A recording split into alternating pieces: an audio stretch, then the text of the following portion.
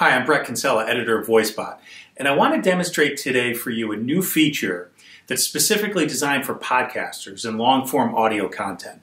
It was announced yesterday by XAPPmedia for a podcast that they turned into an Amazon Alexa skill called We Study Billionaires. And what it does is it allows you to actually hear short snippets of each episode before you select it. This isn't an issue in a visually driven podcast app because you can see the titles. But if it's a voice-only interface, the question is, how do you determine which episode you're going to pick? So you need a feature like this in order to scan. So let me demonstrate it here. Alexa, open We Study Billionaires. We Study Billionaires, and this is the Investors Podcast. Alexa, our show is all scan titles. At any time, just say, Alexa, play next to jump into a podcast. Episode 114, Jim Rickards and the Road to Ruin, Part 2.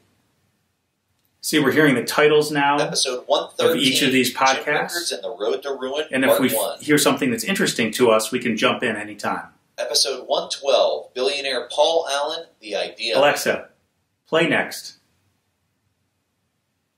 We Study Billionaires, and this is episode 112. So now we're of the into Investors that podcast itself.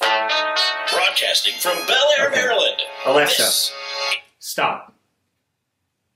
Another neat feature, which is something that's missing from a lot of the other ways you might access podcasts through Amazon Alexa, is that when I reopen this, it will actually start where I left off.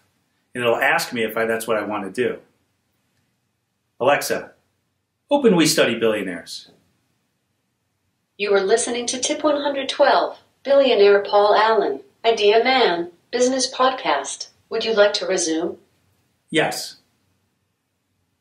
The Investors Podcast. So you can see it just picks up where in the intro where it left off. Alexa, stop. So a lot of the Amazon Alexa Skills Kit is designed for people either with really short content like flash briefings or for interactive skills with interactions which are short duration, usually 90 seconds or less. When you have long-form audio content, it's been a gap in terms of user navigation best practices. And this is really a good example of how some of the developers out there are taking the Amazon Alexa platform and they're making it more effective.